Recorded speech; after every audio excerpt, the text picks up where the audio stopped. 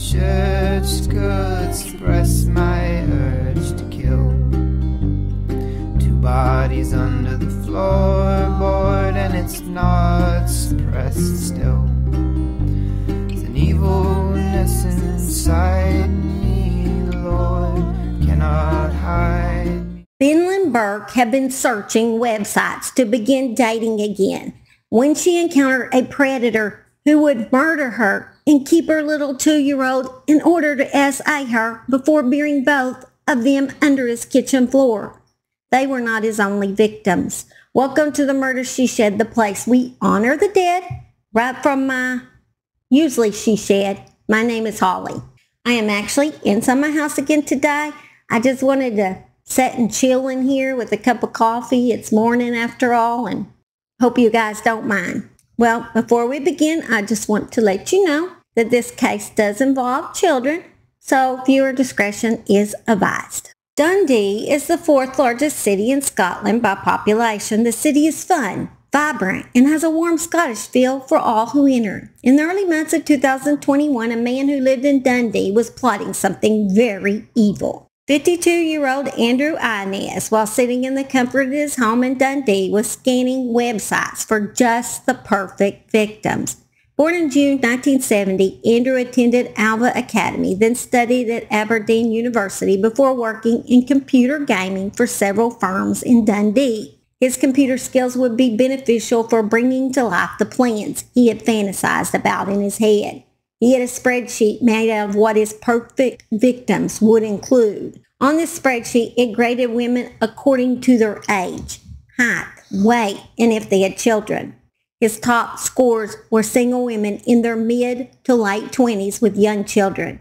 He had joined 34 different dating sites, and using a tech gadget known as a scraper, he was able to identify which women were mothers. It was clear that his motivation on these sites was targeting those with young children. After his marriage broke down in 2019, where he lived in Japan with his Japanese wife and their children, he was deported back to Dundee, where he owned a house he had been renting out to someone else. He moved back into that house and, according to neighbors, rarely left the house and was always seen on his computer. If he did leave it, it would be for weeks at a time to places like Australia and Japan. Andrew had OCD, and he would line up his glasses and cups in a specific way and have all of his tins of food facing out with the label showing. Everything had to be perfect. His spreadsheet was labeled perfectly, and one woman met all of his requirements, unfortunately for her. He met 25-year-old Bennylyn Burke from a dating site called Filipino Cupid, which Bennylyn had also joined to seek companionship. 3 days before he met Bennylyn in person, his internet searches included what is chloroform used for and underfloor storage. But you're going to find out why he searched about underfloor storage, and it is so disturbing. During their initial chats, Andrew asked Bennylyn to work for him in Dundee as a community relations manager, but she refused, saying she could do the job from Bristol. He also asked Bennylyn for intimate photos, which she also declined. Andrew would not be the first man she had met through a dating site. Bennylyn was born in November of 1995 in the Philippines and worked hard as a teenager to complete her degree.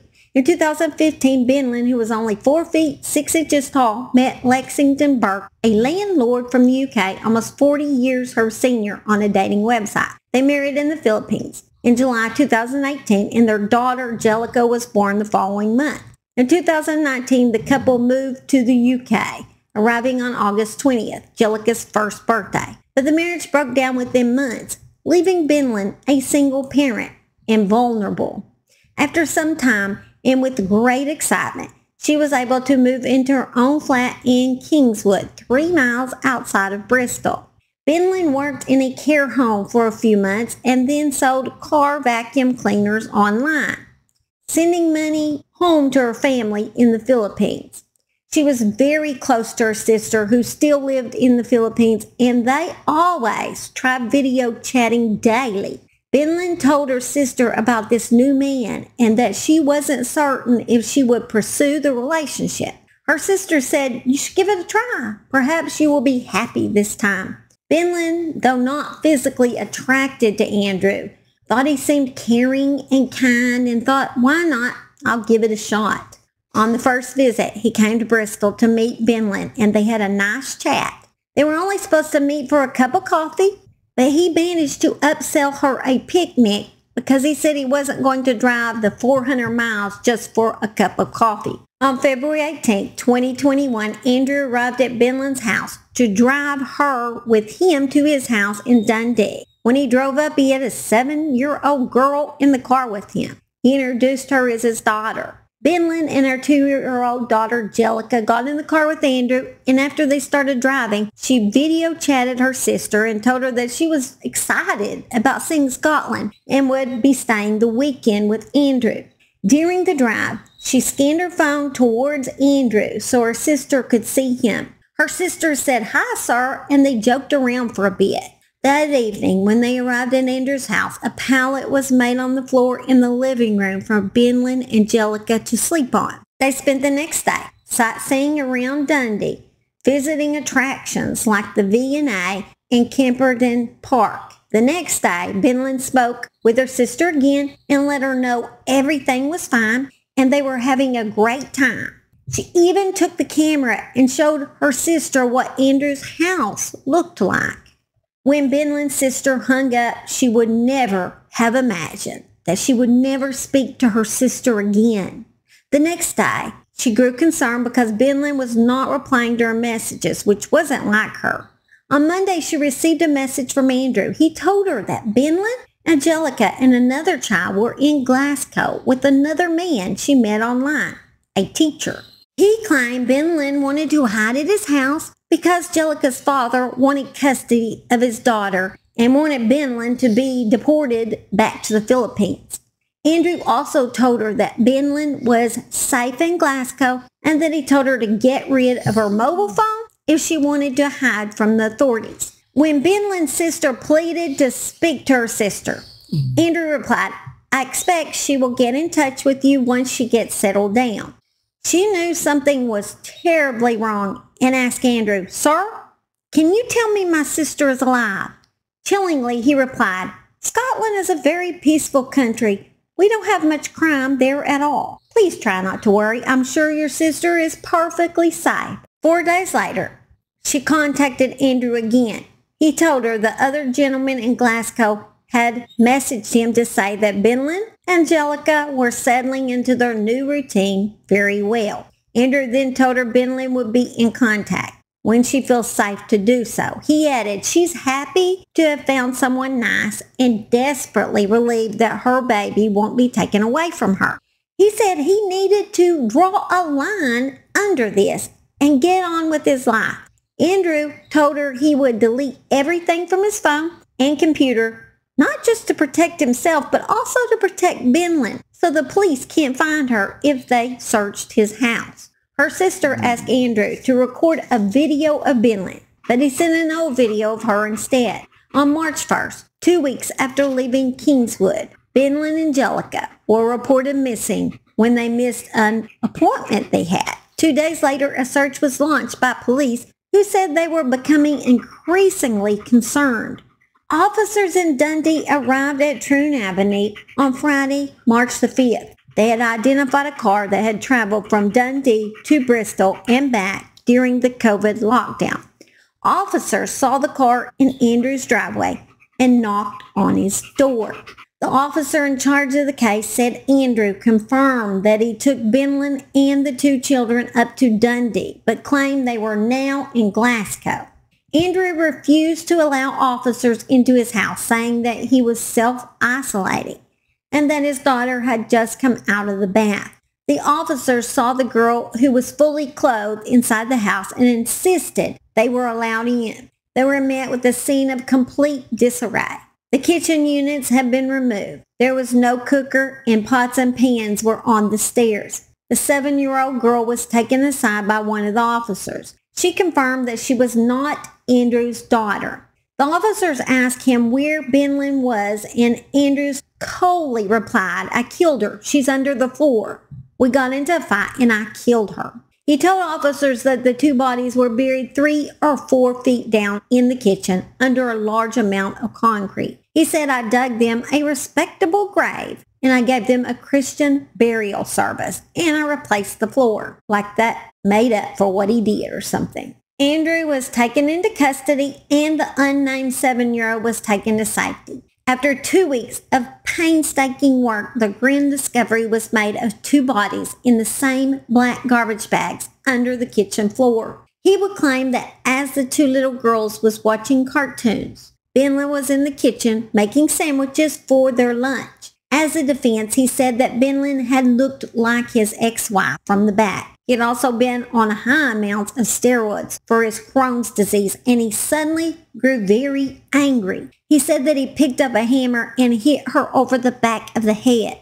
Andrew claimed the pair then began wrestling on the kitchen floor. He had a samurai sword in his office, so he ran to his office to grab the sword, and Bennylyn chased him. He stated, I remember the blade going in once. She was lying on the floor and I was just hitting her until she stopped moving. The children were still watching cartoons. He was later seen on CCTV footage at a store buying a hammer before the attack. So it was obviously planned, even though he's trying to admit that it wasn't. It was spur of the moment because she looked like his ex-wife. He kept Jellica alive for 3 more days and continually essayed her and the 7-year-old. The 7-year-old would later tell officers that she had seen him kill Bennylyn and later said he killed Jellica during a game of hide and seek after she wouldn't stop crying. The little girl was terrified and he was trying to play hide and seek with her. How much more terrifying would that be? Some man that just killed your mother is hunting you through the house. That is terrifying. He took Jellica to the bathroom then and strangled her to death.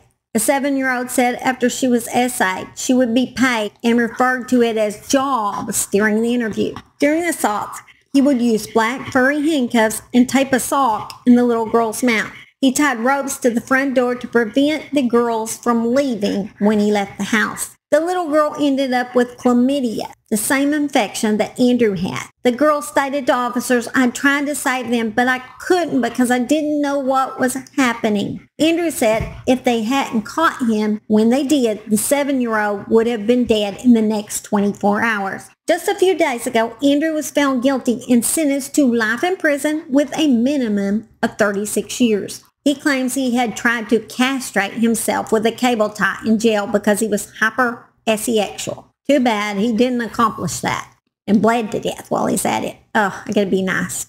But it's hard sometimes when it involves children. Bennylyn was described as her family having bright ideas and big dreams. She was very kind and compassionate. She was friendly and such a loving mother. She smiles all the time, a simple and happy woman. Jellica was such a sweet little girl, always smiling and very cuddly. They were both very beautiful, and as I look at Jellica, I wonder how anyone could look at that little face and harm her like that. Rest in peace, Bennylyn and Jellica. My prayers go out to this little 7-year-old. I can't imagine having to recover from something like that as an adult, much less as a little girl. My prayers for all the families and friends of the victims. Horrible case. I'm glad this guy got put away before he hurt any other children. But there's no telling how many children out there that he has hurt in the past. Even if he didn't murder them, he did other things to them. He had been on those websites for years, I'm sure. And all these single mothers have children out there that are totally, permanently scarred because of this guy.